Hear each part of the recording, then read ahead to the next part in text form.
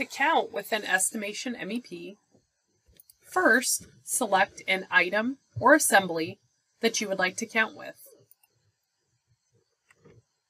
Double-click on that item or assembly, and you'll see the Takeoff assembly pane pop open.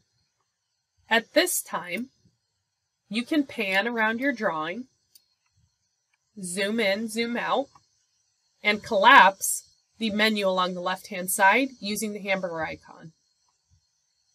I can simply left-click anywhere within my plans that I would like to account for that item or assembly.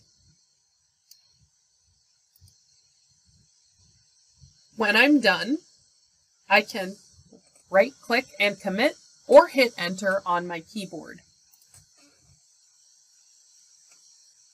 That count is now included in my audit trail.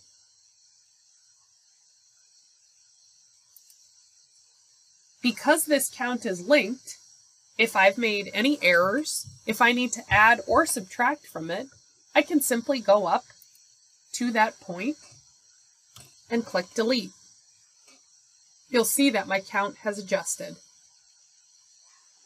And to add to that count, select it, right-click, and add to run. Now I'm free to use that point wherever I would like to include additions to the count. I can finalize it by hitting enter on my keyboard or right-click and commit.